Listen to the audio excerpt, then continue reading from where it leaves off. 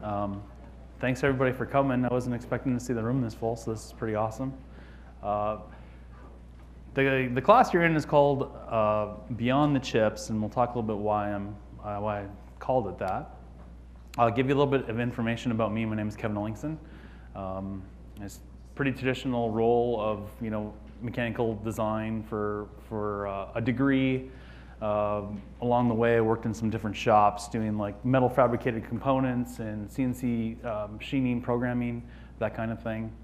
And I've also worked for an Autodesk reseller in the past where I did a lot of the technical sales and training and tech support and all that kind of stuff. In 2015, I decided to kind of go out on my own and kind of do my own thing. I'm in a company called Mechanical Advantage. And one of the main places I go, he's in the audience today, is to NYC CNC. So once every couple months we go and do training classes there. If anybody would like to get a better hands-on idea of doing CNC machining, we'd love to have you come and take one of our classes. And you can find all the class information at nyccnc.com for that. One of the other things I get to do is I sometimes get to work with the Autodesk education team to go to colleges to work with some of the professors and things like that. Professors and students to kind of bring Fusion, get them using the CAM side. So the picture that I have here is actually in the NYC CNC shop, and it's one of the education managers that I'm taking the picture with here. So kind of a fun little shot. Okay, so the idea behind this class is we're all CNC programmers, or the people who are doing CNC programming, and we focus so much on toolpaths and like living in the CAM environment and thinking all about that we don't think about all the other parts of Fusion and what it can do for us to aid in the CNC programming. So that's kind of some of the stuff that we're going to look at today during this class is what are the things that we're ignoring or not focusing on as much that can help do our CNC programming faster.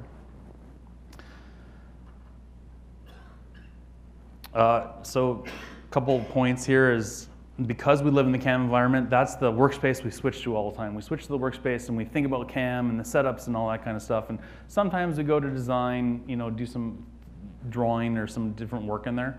But one of the other environments that is a good place to go take a look at is the patch workspace. So we're gonna take a look at what we can do in design and what we can do in patch, now called Surface, in the new user interface. So one of the first tools I wanted to talk about inside of Fusion is its ability to direct edit, which means that the files you get don't have to come from inside of Fusion. You can kind of work with them from any CAD system. One of the things that's kind of famously happens with engineers, I know it's kind of a joke, people say like engineers should have to take a test before they're allowed to use the fillet and chamfer command because the fillet and chamfers are really cool to look at, but they can make programming CNC parts a lot harder. So me as a programmer, I might want to get rid of those fillets and chamfers, and if I don't have the history to do that, how do I do it? In Fusion, we'll see that it's a fairly simple, straightforward process. We can also use this direct modeling capability. You'll see an example that I have where I take a mill turn part. Maybe we don't all have mill turn machines, but we might have a lathe, we might have a mill. So can we take a mill part and turn it into a lathe part? Kind of use that along the way. So we'll take a look at that. And we can also modify geometry using push-pull or by using the find feature command. So I've got some little videos that we're going to take a look at here to see those. So in this case, this is that mill turn part I was talking about. I'm going to copy the body and then repaste it back over the top of itself. So now we have two of the exact same solid in the same location. And I'm going to rename one of those files to be mill, and I'm going to name the other one to be lathe. So now I'm going to go and shut off the mill part and just work with the lathe part. And the first thing I'm going to do is I'm just going to click on the hole, right click, and say delete. And there it goes away. I'm only wrecking the copy, not the original now. So I'm going to kind of speed this up at this point, and I'm just going through and just clicking on the different features that I want now, and I'm just going to hit the delete key, and they're going to go away. So we're going to start to defeature the model. I'm just looking for anything that wouldn't be a lathe feature and just deleting it off. So Fusion this is super powerful in this program to be able to kind of do this kind of stuff. Like we get used to it in Fusion, we forget how not easy this is in the other systems that we've used in the past. So now I need to get rid of some more features, and I'm going to go to the selection menu, and there's a kind of a cool selection feature we can do called freeform selection. So I can draw a window around the bounding box of the area that I want to delete. So I'm just dragging a window around that and then hitting the delete key. So we're kind of defeaturing more of those things that are on there. So the next feature I need to get rid of are kind of those little, I don't know, angled pockets that are on there when I'm clicking on there. Now I could probably have used the window select feature for this as well, or freeform, but it's pretty simple to click on the faces and just start clicking on those features and getting rid of them. So I just continue to go around. Now I've sped parts of this video up, but the total time for me to take this model and defeature it was 4 minutes and 20 seconds. Was the total time to get that back into kind of like a lathe profile that we could start with. Now I'm just going to click on the remaining faces that I need to get rid of here. And as I do that and hit the delete key, it heals itself and starts to form. So hopefully you can start to see the lathe part, the lathe stock start to appear from the mill part that we want to end up with. Again, I could have used that freeform selection to probably make this even faster if I would have done it that way. So we're getting pretty close to having this done. A couple more faces to select on and get rid of.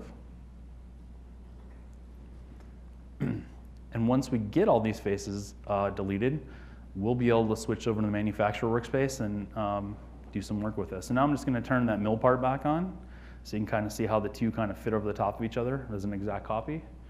I'll switch over to the manufacturing environment.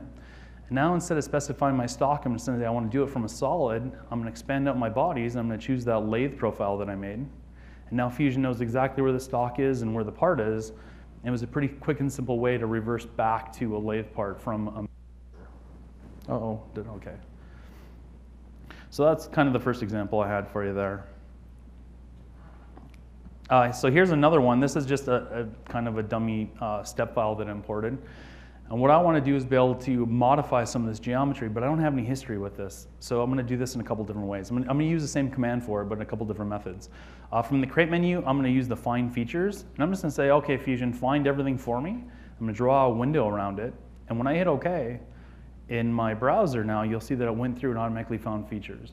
So there's fillets and chamfers and holes and things like that that I can right-click on, and now I should be able to, there you can see the fillet radius I came up with. I could adjust that and change that without having the history. What I find I have better luck with is to, instead of choosing everything, just choose the things that I want Fusion to find at the time. So here I'm going to say, OK, I want Fusion, find these holes for me. When I click OK, it goes through and it finds those holes as features. I'm going to do the same thing with the fillets on the part, and then I think I do the same thing with the chamfer going around the outside. So the more complex the part is, the harder Fusion's going to have of a time finding features based on like extrusions and things like that. So I generally find I have better luck to just try to make it pick the things that I want to be able to change along the way.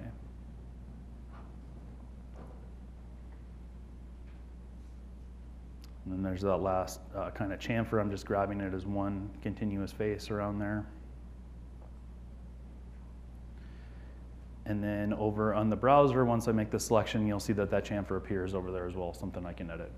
So really pretty neat tools for being able to go and find some things that you can edit when you don't have the history behind it to do it.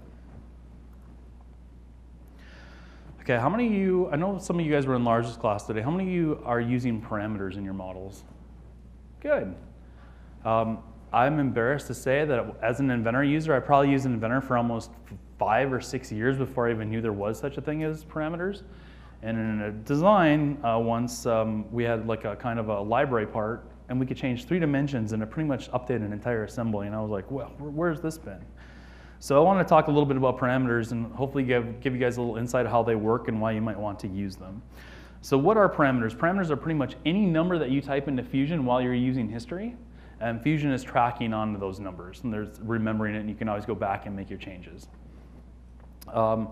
We have 2 different types of parameters. We have model parameters, so as you're sketching or you're making an extrusion or whatever those kind of values are, those are model parameters that you're entering in. And Fusion's just always kind of tracking those. And then we have another set of parameters called user parameters. These are parameters that we make that we link to other things. And we'll see a better example of using these down the road. But I want to start with a pretty simple example of how do you use, or what are parameters and how do you create them. So I'm just going to sketch a simple rectangle. And when I drag this rectangle out, I'm going to give it a couple dimensions. And then when I'm done with this, I'm going to hover my mouse over the top of it, and you'll see that it's called a very helpful dimension of D1 and D2. And pretty soon you end up with D73 and D87, and they don't really mean anything to you anymore. So what I'm going to do is change parameters now, and inside of this model, there's only going to be two parameters. There's my D1 and D2. They're not very helpful, but I could rename those parameters as something like width and height that are more useful names to us that we can start to remember what they do. So make those change. I'm going to go back and edit the sketch, and now when I hover over those values, they're no longer D1 and D2, they're width and height. So they're things that start to make more sense. So basically that's what parameters do, and we'll see how we can use those in a more powerful way when we get to this vice example that we're going to do here in a little bit. So I'm going to extrude it again, and when I extrude that, I extrude it at 1 inch. I'm going to go modify my parameters one more time. I'm going to go find that extrusion, and I'm just going to give that a more useful name of thickness. Now the other cool thing is, if you guys have been using Fusion, you know that you edit a sketch, and then you edit a feature, and then you edit another sketch, and you edit another feature along the way. But from the parameters menu, we can edit them all at the same time here. So we don't have to go find all the individual sketches and features. We can do it right from the same window. So I think, yeah, so now I just go and edit the parameters and kind of move things out of the way a little bit. And you can see from here, I can go change any of those values without editing the sketch or the extrusion, just by changing their values and seeing them all updated at the same time. So this is generally kind of the way that I start to explain to users what parameters are, and it kind of gives you a pretty simplified way to kind of see like, oh, okay, I think I see what they do.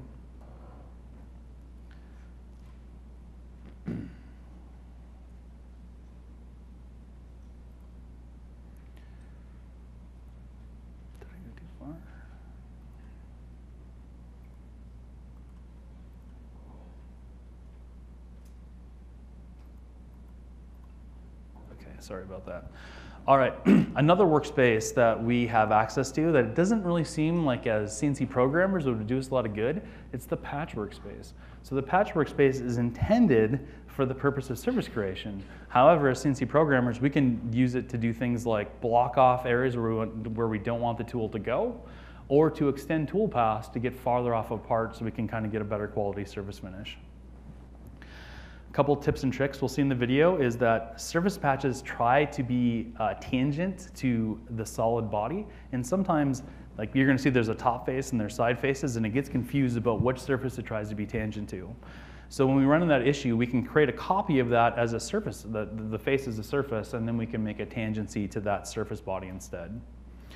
So here I am in the, we'll switch over to the manufacturer workspace, and there's a parallel toolpath on here, and if we look at it, the parallel toolpath is dropping into those little holes there, and it's dropping in little pockets. And even if even if those are all hogged out, we probably would still want to just ramp the tool all the way across rather than lifting and going across all the way. So what we can do now is we can switch back to the model. I'm going to go to the surface, and I'm going to create some patch surfaces. And most of the surfaces on this part are pretty easy to patch. So I'm just clicking on the patch, and then I'm right-clicking and saying repeat, and that finishes the last one and gets you in a new one. It's a little shortcut to get into the patch environment when you do this. So I'm just clicking on these holes to patch them so that I can stop the tool from going in there later. So these are planar, they're just circles, they're easy to do. The software's not having any issues with it at all. When we get to these center patches, the face is kind of dished, and so it has to try to figure those surfaces out.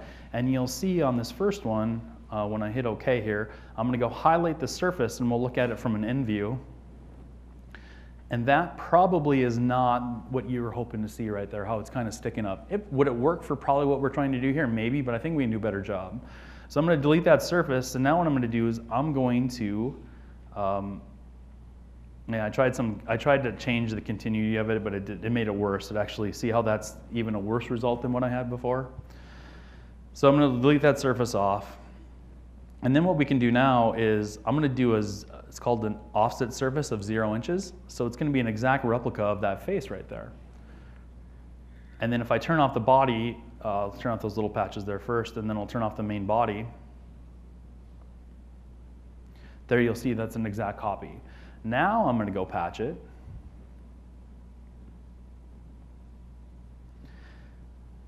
And if I drop it to G2, we can repeat that process for the same ones. And I keep changing the surface condition for each one of these. We'll go grab that last one as well. When we look at this from a straight end view now, it's exactly what we'd expect. It's that flat surface. So it didn't get confused about what surface to be tangent to anymore, because there's only one surface for it to work with. So when you run into that situation at times, that can help you get you out of a jam. So we made the surfaces great. Now what do you do with them? So we need to get back into our model, and I turned too many bodies off here, so I got to turn one more back on. The surfaces don't need to be on for us to use them. We just need to select them out of the browser. So I'm going to go edit that parallel toolpath, and the trick for this is on the geometry tab, you have to check the model checkbox, and then you have to tell Fusion what other surfaces it has to honor. So I have to go and click all those surfaces that I just created so that it honors those in the calculation and it won't penetrate through that surface, and the tool will just ride on the top then at that point. So we're almost good. Hit OK. And now you'll see that the toolpaths no longer dive into the pockets. Instead, they're riding across those areas.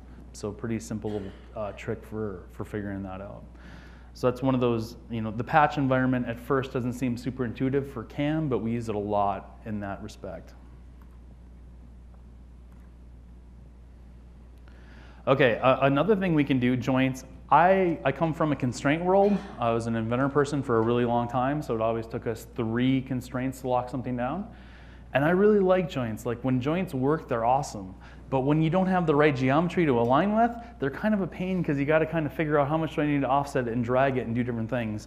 So what we can do inside of Fusion is we can create something called the joint origin. And joint origins can be calculated from a point, they can be a sketch point, they can be based on different things. So we'll take a look at how we can create that joint origin. And they're kind of, like I said, kind of half of a joint, and that you can easily locate things to later on once you create them. So here I have a vice and a machine table, and what I want to do is locate this somewhere so that we could bolt this onto the table. And Fusion's really good at finding like the endpoints and midpoints and center of faces, but I need to find something in that slot, and there's nothing for Fusion to lock onto. So what I'm kind of forced to do is figure out like, well, how far would I have to pull it back to get that lined up? And then how far do I have to offset it? And I'm doing kind of the math to think about that.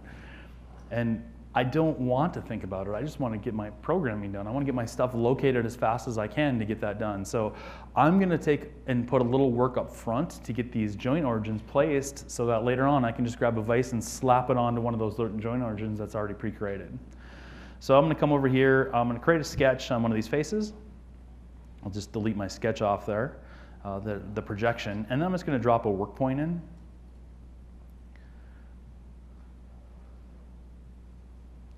And then I'm going to project that work point in, or the origin point, I should say. Now I'm going to draw a work point, place it, align it using a constraint, and then dimension for it. Now, the dimensions I'm using are pretty much worthless. It's more to show you the workflow about how you might do this rather than to get it done properly. So I just offset that by a certain amount.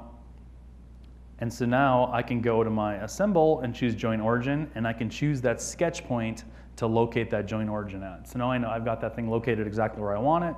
I can turn there, you can see you can change the angle of the joint origin. You can also offset it left or right if you wanted to, or forward or backwards, up or down. You have complete control of where you want to move that joint origin. The point of it is you want to get it located once that you can reuse it over and over and over and over again. While this is kind of playing, how many guys are using vices when you're programming parts right now in your setups? Anybody? Yeah. So I think we'd all like to use it, right? But it's kind of a pain to get them set up and get them, it's more effort than what it's worth. So the point of this is let's figure out how to do this smart one time, and then it'll be a lot easier to use down the road. So there you can see I just applied it to that joint origin, and it's located based on that. Now, like I said, I didn't locate it properly, but you can see how you could put as many of these joint origins on your setup as you needed to, so you can just drag and drop whatever components and place them where you want them to go. Okay, so what I'm going to do for a lot of the rest of this presentation is I'm going to go take a Kurt Weiss from their website, and we're going to take the dumb solid and we're going to turn it into an intelligent feature that's really easy to use when we're done with it. So the first thing we're going to do is we're going to download the file. Now, most vendors will have their files readily available for you on their website. They want you to use their stuff, so they want you to go and grab it, and you're going to be more likely to buy it that way if it's easy to access. Fusion can work with a wide range of files. So kind of my favorites are to either work with a native CAD format if you can get it.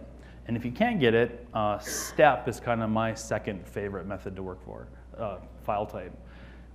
When you get step files, there's sort of two standards. There's AP214 and AP203. And if it's my preference is always to get the 214 if available. They seem to just work a little more cleanly if you have any issues. Another tip for you, if you go to your manufacturer's website and they don't have your vise or component or whatever you want to put in your setup available, call the vendor and ask them like, hey, can I get this from you? And if you can't get a hold of them, call your sales rep because they want to sell you more stuff and they're more apt to keep you happy and they can probably get a hold of somebody and get you the files that you need for that. Okay, so we're going to look at the process here. I start by going to the CURT website. And I just go find one of their product lines. In this case, it's their Anglock vises, I guess, and it's their DX6 model that we're going to choose from. So I'm just going to go out here, grab that, and on the CURT website, they have like a little picker thing you can go through.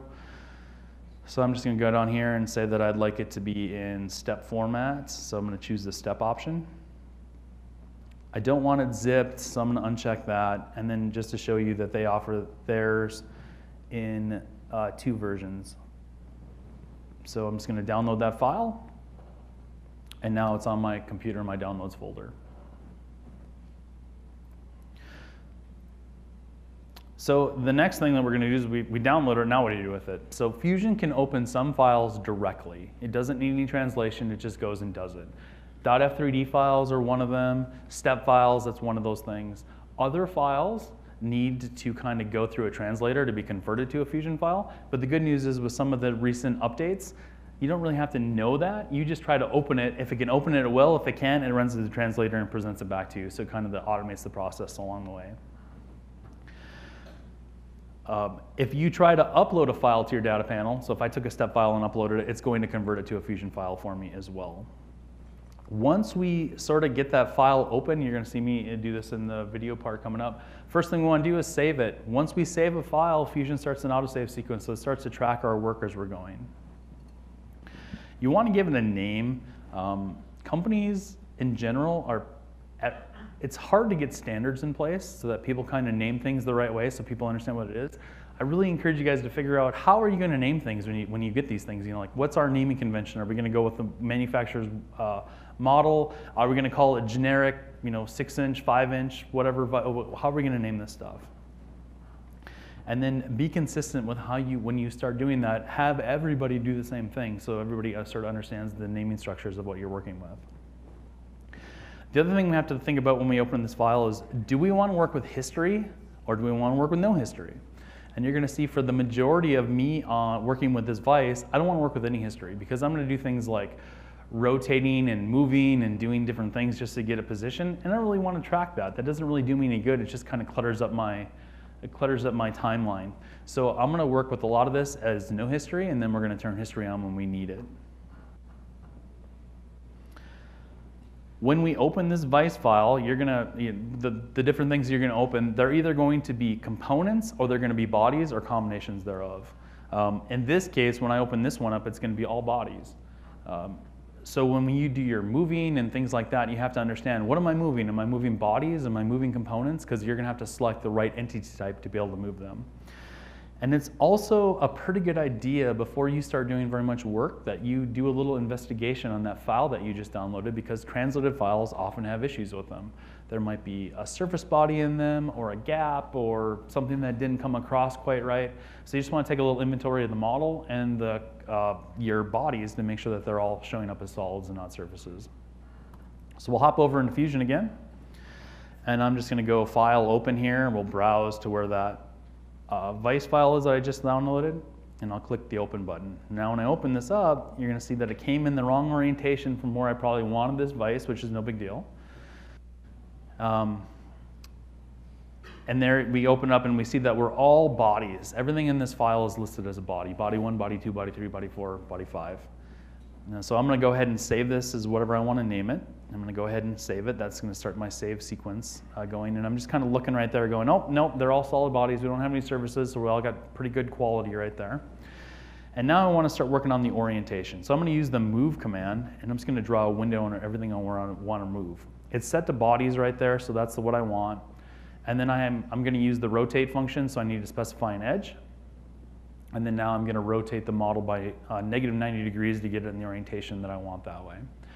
It's still not quite where I want it. I'm going to move it a couple more times. So I'm going to go back into the move command again, just drag a window on everything.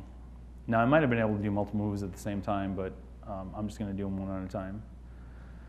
Rotate that negative 90 again to get the front aligned with the front of the view cube. And then the last thing, this is kind of personal preference, but I'm just going to pick a spot that I'm going to move to my 0, 0, 0 point inside of my model. So I'm just going to do a point-to-point move this time. And I'm going to choose that center circle at the very bottom, and then I'm going to expand on my origin folder. I'm going to click on that 0 and go ahead and click OK. And now the vise moves to that origin point. And so I've got that thing kind of located in space where I want it.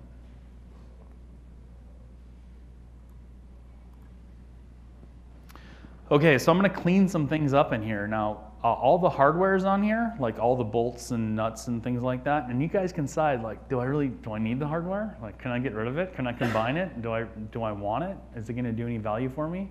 Is it geometry that I want to keep, or do I just want to get rid of it? So I'm going to delete those. So there's like some socketed cap screws that are on here that are duplicates. And I just want one that I'm going to pattern as a component or replace as a component. So it's that component 1, instance 2, instance 3, instance 4. So if I change one of them, they all update at the same time.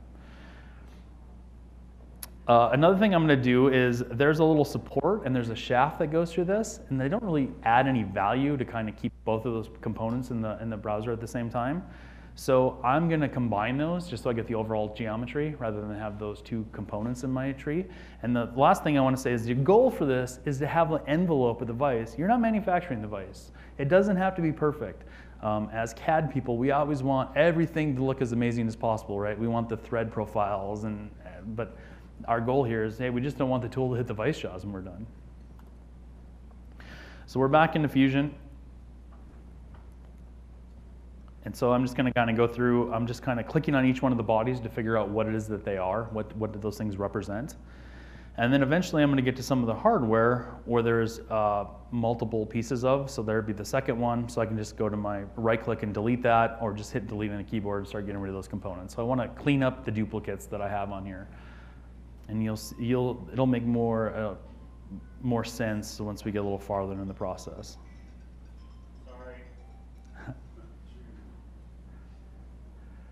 Okay. Then I see that part that I want to combine, so I'm going to isolate it, and then I'm going to try to figure out where that shaft is. I'm going to delete that center circle out of there. It doesn't really need, we just want the overall envelope of it. And I'm going to go through and find that shaft. There it is. And now from the modify menu, I'm just going to use the combine command to combine these two pieces into one. I was hoping when I got done with this, I could unisolate the part by right-clicking on this part and doing that, but Fusion got a little confused about what the body was that was isolated because it combined with the other one. So I just had to manually go back and turn the light bulbs on, not the end of the world. So now we got kind of the parts in this vise sort of cleaned up that way.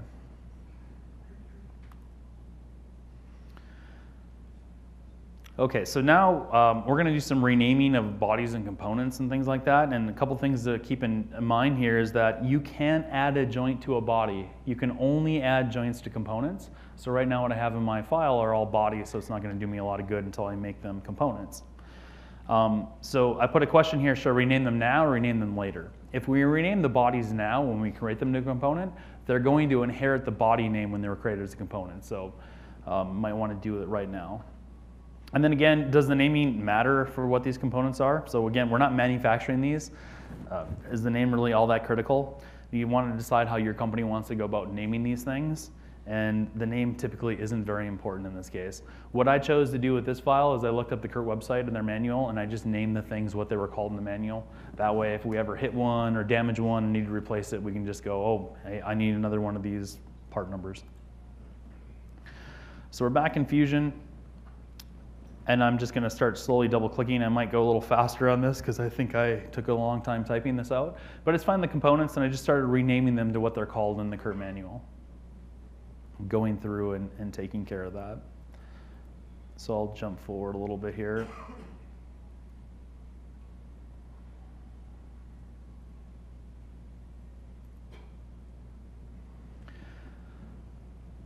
And just go through and rename them.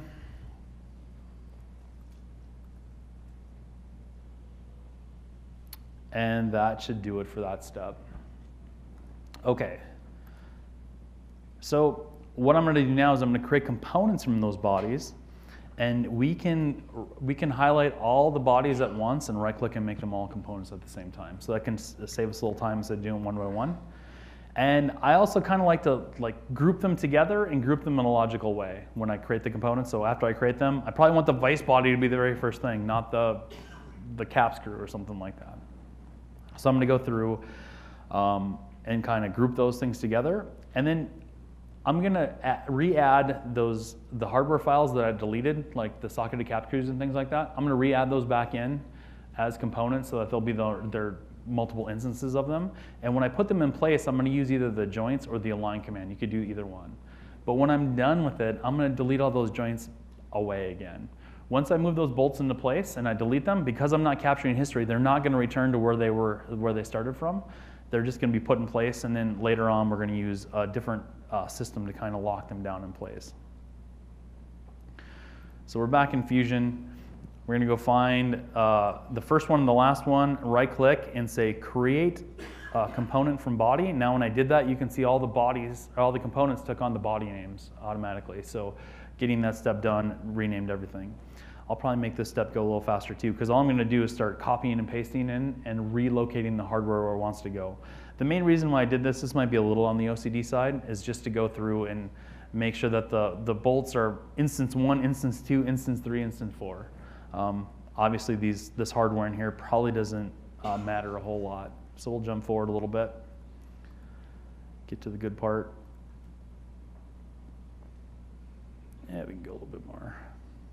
So I'm just using the joints to place them, and now that I got them all in place, I'm just going to expand out. I'm going to organize things here a little bit, I guess. And then I'm going to go to the joints folder, and I'm going to delete all those joints back out of there. So there's my joints. Just click the first one, last click, right click, say delete, they're gone. Again, my history is not on yet. None of these things I'm doing is being tracked. This is just for me to kind of organize and get my file laid out. Okay, so again, I'm going to organize the browser. I'm going to keep like things by like things. I had some difficulty with this. I couldn't get all the bodies to go 1, 2, 3, 4. Some of the hardware goes 1, 3, 2, 4, or something like that. I couldn't get them pulled around to match. Doesn't really matter. I quit trying because it's not that big of a deal. And then one of the other things I like to do when I'm making these vices is I move everything to the close position. And then just to get it back to the zero spot to start from. When we move them, you'll see that I have to make sure that now I need to move components instead of bodies. So I have to be careful about what it is that I'm moving. And I need to know how far I need to move it. So I'm going to use the measure command to measure to see how far that is. And instead of writing that number down, I'm just going to copy it. So we'll jump back in. And we're getting close to the really good stuff in here now. So I start out just by organizing some of the stuff. I'm going to put all the hardware at the end. I guess another thing I should mention about this process is a little bit tedious, but we're going to spend a half hour to do it now so that for the rest of the time, we just insert this in and make some changes and our vice is done. So it's one of those, it's a pretty powerful tool once you get it done. It doesn't really take that long. I think I can do this I think I can do a vice start to finish in about 20 minutes now to get it fully parametric and set up. Basically from any manufacturer. The process is pretty similar. So I got things kind of organized here. I might jump forward just a little bit. Yeah, so now I'm just going to start the measure command and find out how far is it between these two vice jaws. And then I copied that number, and I'll just use the move command and click on a component at a time. I've got Jeff in the back of the room. Can I move multiple components at the same time using the translate command? Yeah. It wouldn't let me. So I had to move them one by one. So as we were going through, it would have been nice if I could have picked all the components at once and did it, but I couldn't get it to work out on this particular one.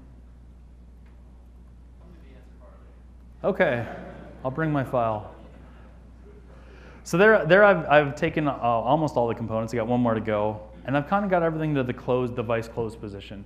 The main reason I might want to do this is if I don't want to control this with like a piece of stock, and I just want to go to parameter and set like a minimum and a maximum. I want my minimum to be 0 and my maximum to be whatever that value is that this can open up. And it's just easier if that number is 0 rather than some negative number at that point. Okay, so now I've got a bunch of parts that are on here, but they're not fixed in place yet. So a couple ways we can kind of fix them is we can add joints between things, or we can do a rigid group. The benefit of a rigid group is it's really easy to say this part and this part and this part and this part all belong together. They're kind of glued together. You can grab multiples at the same time. Once I get the rigid groups created, we're ready to start making the assembly. And when you do an assembly inside of Fusion, you want one component that can't move. So we're going to take and we're going to fix one component in space. And there's two ways we can do that. There's a recommended way and there's the less desirable way. So the less desirable way, let's get that out of the way first, is to right click on a component and say ground. And when we ground it, it won't move in that particular file. Once we insert that file into another file, it's free to move again though. So if we do the as-built joint as a rigid joint between a component and the origin folder, it will behave the way we want it to in the next file that we use it to. So that's kind of my recommendation of the method that you guys want to use when you do this, is an as-built joint and kind of skip the rigid making a part fixed, not rigid. So we're back in Fusion again, and now I'm just going to go through. I'm going to start capturing history at this point as well. Now, all the things I do, I want to be able to go back and be able to fix it if I make a mistake. So up until now, everything I've done has just been for organizational and kind of whatever purposes. Now I care that if I make a mistake, I can go back and change it or edit it or do whatever. And I started a rigid group, and now I'm just selecting the things that I want to belong together that are going to be kind of glued together in one shot. So, and I think I stop a couple times in here, so I'm just going to jump forward a little bit. So I'm just kind of going through my browser and trying to figure out what things should belong to the group that can't move. And then I've got that taken care of. And we're going to do one more rigid group, and we're going to go and select all the things that we think should be part of the group that does move. So part of the sliding jaw, the hardware, the jaw, all that kind of stuff that would go along with that. And we'll go and select those things as a rigid group. I'll just jump forward a little bit. Okay, so now we're ready to go and add an as-built joint. So I'm going to choose as-built joint, and I'm going to choose the vice body. That's probably the most stable part in the origin. We're going to see the part kind of shake for that rigid joint. Now that vice body is fixed in space and no longer can it move. All the parts that are rigidly joined to that can't move. The only part that should be able to move now is the part that would be able to slide. However, it doesn't know how to slide yet because I haven't told it how to slide. It can just move anywhere in space. So we're going to work on that part next. Okay, so we're going to work on our slider joint. Now, I'm going to add a slider joint between the two jaw plate faces. And I'm going to use the browser tree to my advantage here. I have two coplanar faces, and it's hard to select them both at the same time. So I'm going to turn the visibility one off, and then turn the visibility the other one off, so I can make the selection of those two parts easier. You're also, I guess I have a note. If I said it earlier, if I didn't want to control the jaw opening with a piece of stock, if I just wanted to set what that number is, when I do my slider, I like to see the number get positive and negative. Or I'm sorry, positive to 0 instead of being negative when it opens up, because then it's easier to set my joint limits that way. And that, so Jeff's helped me out as well with that. The order that you get those things to select to make one positive and one negative is kind of a little bit of a voodoo dance that you have to do, but eventually you can make it work out. So everybody here remember Windows Vista back in the day? Cancel or allow? Well, whoever came up with that campaign got a job with the Fusion team, and he came up with the capture position or continue. How many people have seen that message as they're working inside of Fusion? How many people know what that does? Yeah? Yeah, so here's my recommendation for you. I work with a lot of people that will do like a little 1-hour session with me because their models are not working very well. And the first thing we open it up, and there's like 72 capture positions in their timeline. And they don't realize that when they capture the position, that Fusion is tracking the moves of all the components everywhere you do that. So it just starts to stack up and slow it down and slow it down and slow it down. So my recommendation is, if you're not specifically intentionally meaning to capture the position of a part, if you just moved it and now you go to another joint or do something and it comes up and says, do you want to continue or capture position? Capture position is the first choice, so people usually go, I don't know, just get out of my face, I'm going to capture position. That's not the answer you want. You either want to continue or use the revert on the toolbar, and you'll see me do that coming up here.